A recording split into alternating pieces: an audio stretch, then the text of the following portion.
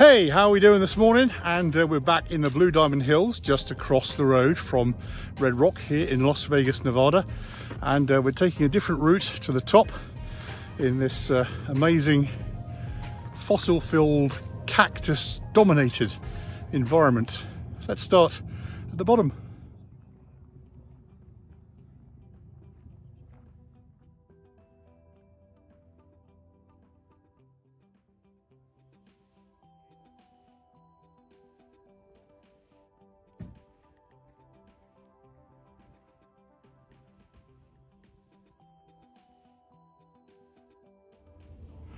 Different path in Blue Diamond.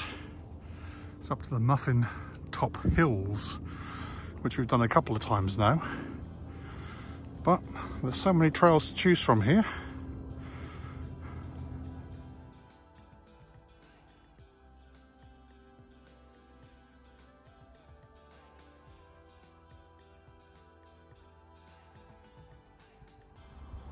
It's one of those days when you're straight out the parking lot and then straight up to get some height straight away.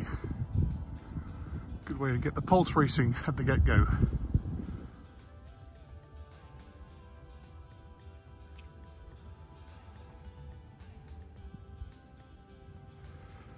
Next stop, all the way up there. Sandwich of the day is ham in a French steak roll with coffee, crisps, fruit, and of course, spectacular views.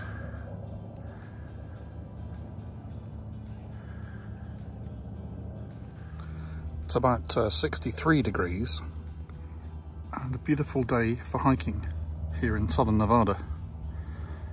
Also from our lunch vantage point, we can see just the remarkable hikes that you can go on here. Craft Mountain, the Calico Hills, as I said a few hikes ago, the red rocks that make Red Rock Red Rock, Keystone Thrust, through to the truck trail in the wilderness, through to Icebox Canyon, and many other canyons along the way. Some places is like looking into a mini Grand Canyon.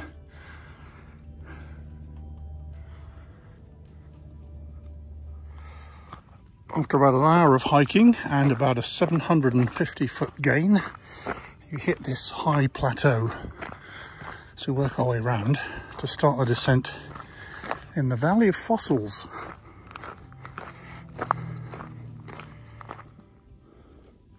There we go, 1,000 foot. 4,832 feet in the air.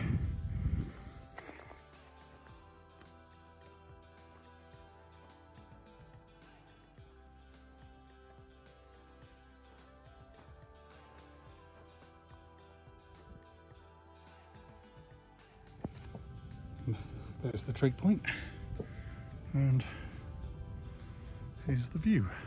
Vegas in all its splendour. Great view along what is the 1,000-foot height of the Blue Diamond Hills here. The golden hour light on these rocks is just amazing.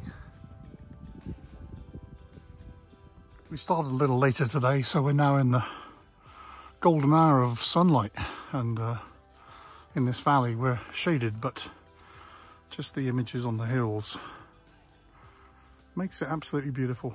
It's so beautiful out here. You can hear a pin drop.